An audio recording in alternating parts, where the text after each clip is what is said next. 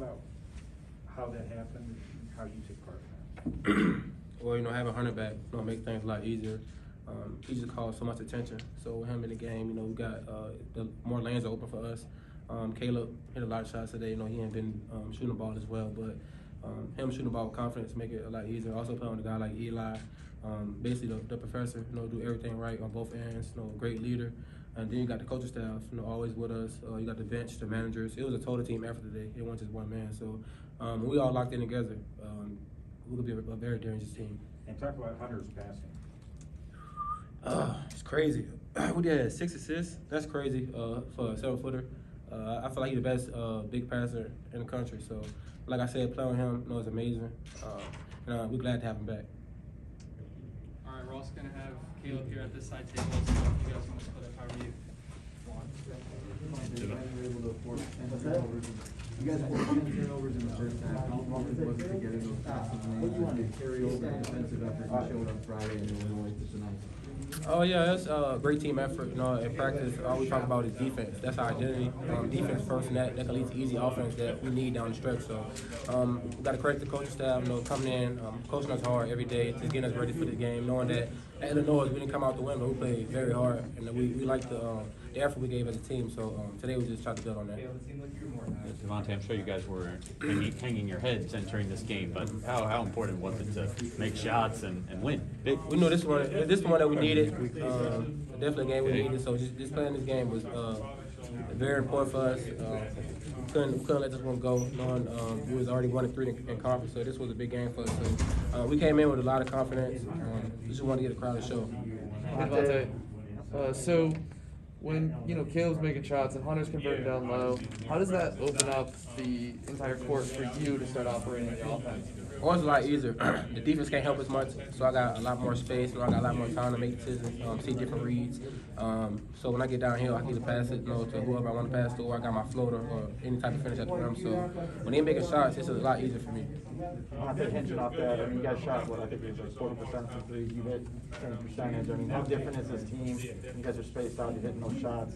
How much tougher are you guys to defend?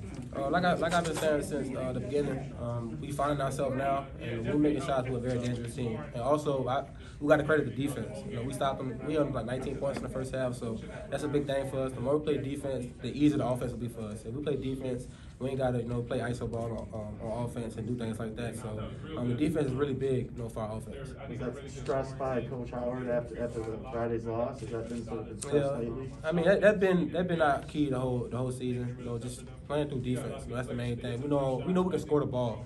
But once we're not playing defense, it make it harder for us to score because we're so stretched out. We're not getting stopped, so we're just going back and forth with the other team. But when we're playing defense, everybody confidence up and everybody just play with a higher motive. DeVante, can you describe Caleb's demeanor over the last month?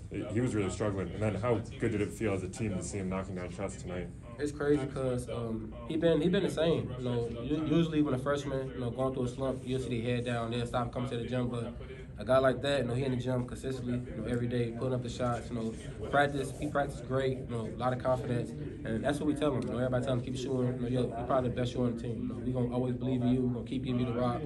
Just keep showing confidence. Cause we feel like he's probably one of the best shooters in the country. So we just feed it to him. He open, and he'll knock it down. What kind of difference do you think it makes for him psychologically to actually see the shots go down after a pretty tough month? I think it's great for him because I know he's in his head he's asking what can I do different? But we just tell him keep shooting the same shot, keep shooting with confidence, keep getting lift on your shot, and just keep getting reps up, and everything gonna come through for you. You ever notice Caleb's confidence wane during that roast? I think he made 2 threes over 5 games. I wouldn't say his confidence was wane, but I feel like he was kind of thinking about the next shot when he was missing. But that's any player, But like I said, he's a freshman, learning. We don't expect him to really be, so polished yet, but that's a great player right there. I'm glad that he's my teammate because I hate to play against him, but great shooter. He's gonna just keep getting better with time.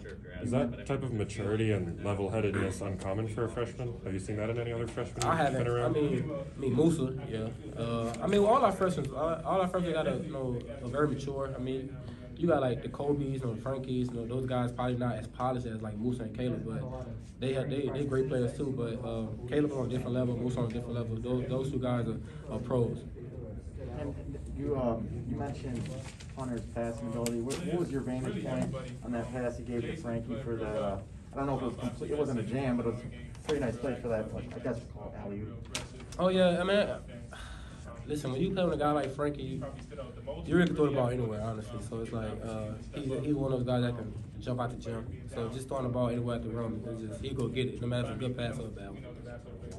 Well, yeah, I might have been late on this Frankie conversation, but I was curious to know, how high of a ceiling do you think he has, athleticism-wise? I mean, he can be as good as he want to be. It's all about him putting the work in. I feel like he don't have no limitations.